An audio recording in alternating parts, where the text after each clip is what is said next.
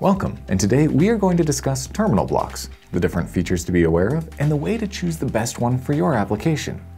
A terminal block is a modular housing with an insulated body that either connects multiple wires together or connects wires to circuit boards.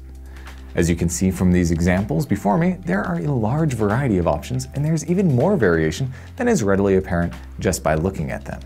This variety opens them up to a wide array of applications where they are particularly suited. These are ideal for designs that require secure, well-organized, and semi-permanent wire connections that can easily be changed out in the field. There are three different types of terminal blocks: PCB mount, which are used for connecting wires to PCBs.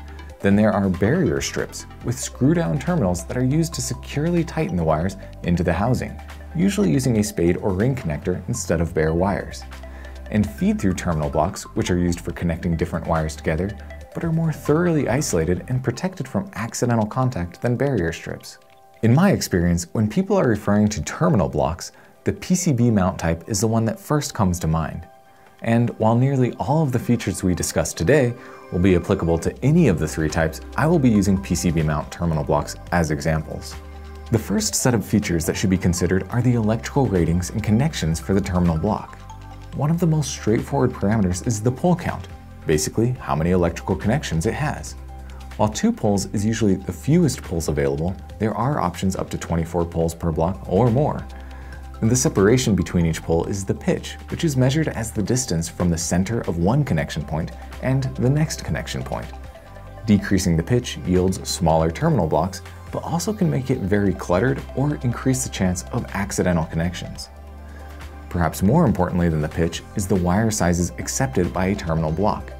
Generally measured in gauge or AWG, having a terminal block for the correct wire size is crucial. Too big of wire and it won't fit, but too small of wire often means that the terminal block can't secure it in place properly. And finally, while discussing the electrical ratings and connections, it shouldn't be any surprise that each terminal block will both have a current and voltage rating.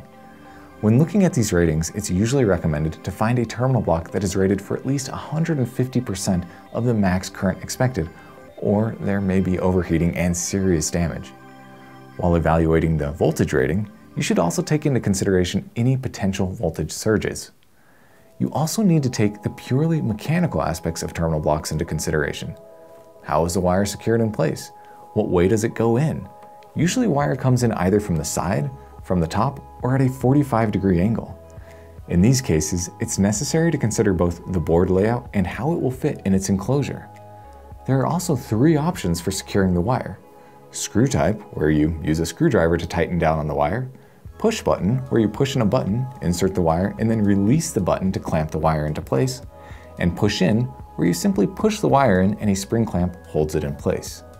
While discussing the amount of poles each terminal block has, it can be noted that certain modules are designed to be interlocking, giving the option to connect multiple modules together.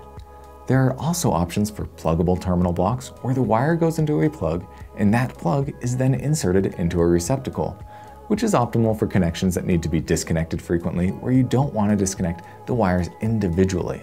Besides these more obvious practical considerations, terminal block color can be varied, which may be useful for identification and marking. For example, if you were to use a plug and receptacle setup, making them color coordinated to reduce the chance of accidentally plugging into the wrong receptacle could be quite useful. Terminal blocks are incredibly useful in both the prototyping and production phases, making lab and field connections as well as modifications quick and painless, yet still very secure. If you have any questions or want to learn more about the different interconnect options available, check out our interconnect blogs on CUIDevices.com.